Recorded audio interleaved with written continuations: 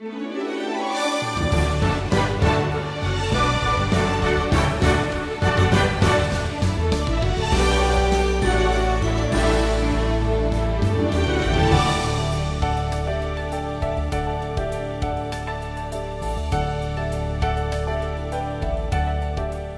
arrive today at the busiest day of Jesus' ministry as recorded in the Gospels. And this particular day, busy as it is going to mark a turning point in the offer of Jesus to the nation of Israel.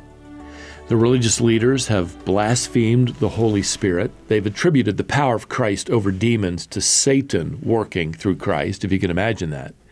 And with that, there's this point of no return that has occurred as Israel's religious leaders reject Jesus, King Jesus, and eventually lead the nation to reject him as well. Now, from this point forward, Jesus is no longer going to declare that the kingdom of God is at hand, and that's because the literal kingdom, that offer, is now postponed.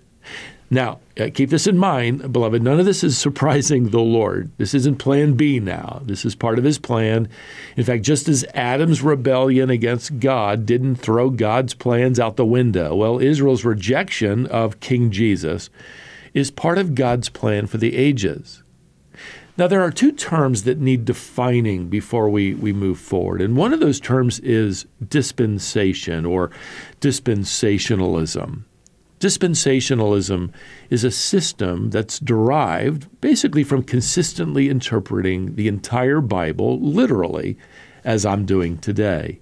This literal approach to Scripture leads to an understanding that there are various periods of time, or dispensations, when God and his people uniquely relate to one another.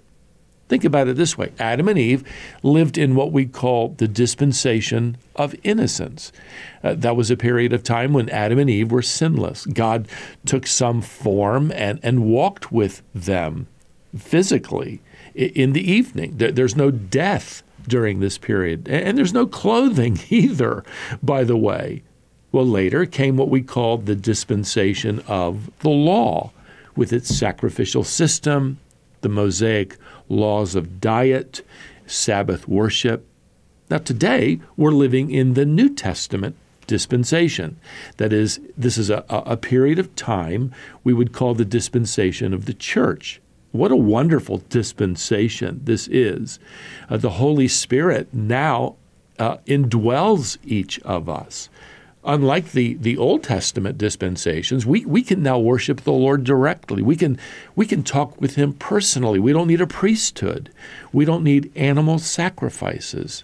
And one day, we're going to move into the dispensation of the kingdom. That's when Jesus returns with us to earth following the tribulation. And again, a lot of things are going to change in that dispensation. Right now, you happen to be a future king or queen who's going to co-reign with Jesus Christ in his future kingdom. Revelation 19 and 20 give us the details. Now, follow me here. Even though Israel has rejected the kingdom offer of Christ, God still has a kingdom program going on. So what does the Bible mean now when it talks about the kingdom of God, now that we're in this dispensation of the church, or the church age? Well, today Jesus reigns internally, spiritually, in the lives of his followers. One day he's going to reign physically and literally over all the earth in that future dispensation of the millennial kingdom. Now, the second term I want to define is the word parable. Parable literally means that which is cast alongside. In other words, it's an earthly story delivering a heavenly truth that's brought alongside. It's a story about something, very natural, birds, trees, grass, whatever, and it teaches, though, something spiritual.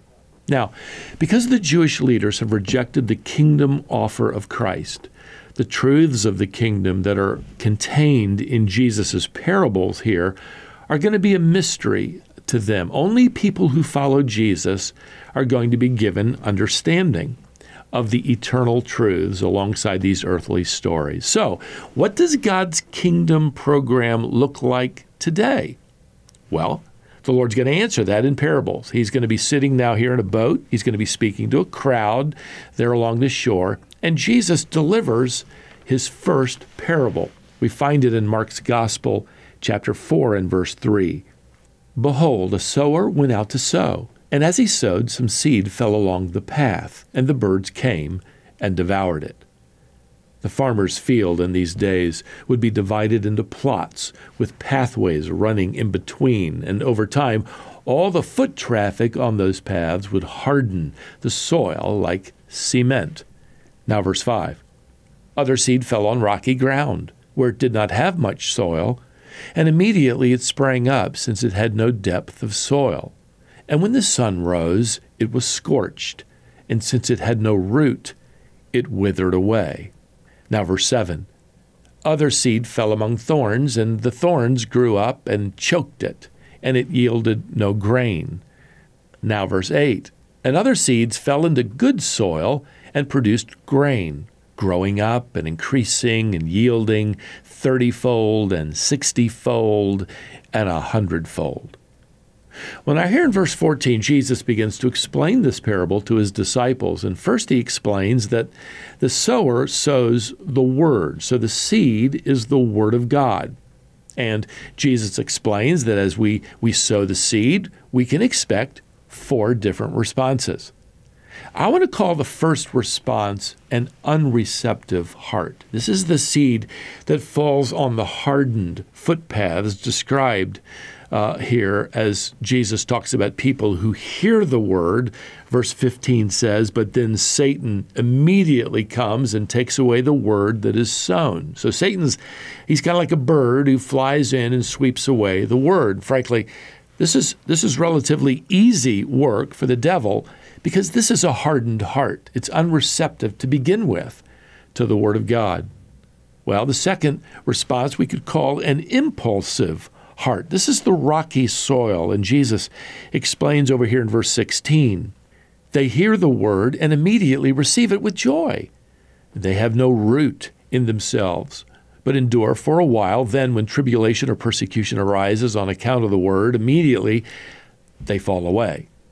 Their response is enthusiastic, but it's shallow. It's short-lived. They expected Christianity to be, comfortable. Somebody might have told them that Jesus would fix all their problems, their medical problems, their bank account's a little low. He'd fill it up. Well, Jesus says here, persecution arrives. Christianity effectively, doesn't solve their problems. It creates problems, and they eventually realize, Jesus, I guess he isn't the tooth fairy after all. So they walk away. They had never believed to begin with. Well, now you have the third potential response to the sowing of the word. This is what I'd like to call a preoccupied heart. Over here in Luke's Gospel in chapter 8, Jesus describes them here in verse 14.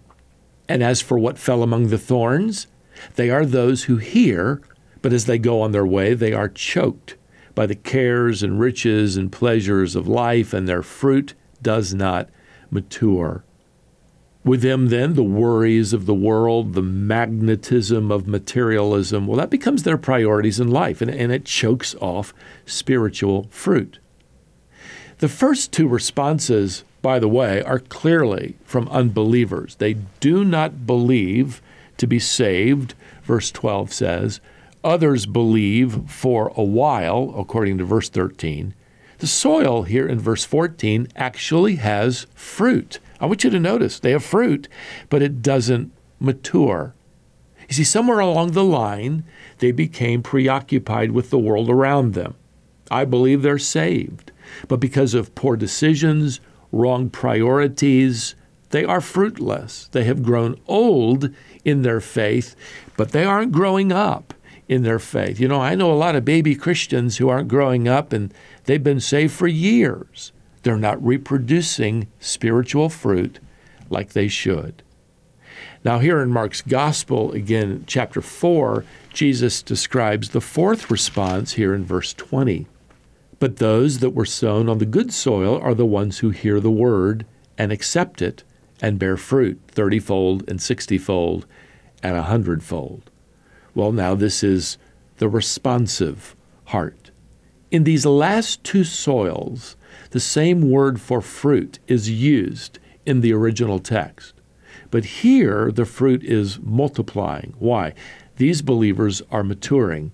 They're faithfully bearing fruit by their obedient lives for the glory of God. These are people who are not only growing older in the faith, but they're growing up in the faith. And here's an encouragement for you today, beloved. Regardless of how people respond out there, well, just keep sowing the word. Their response is not your responsibility.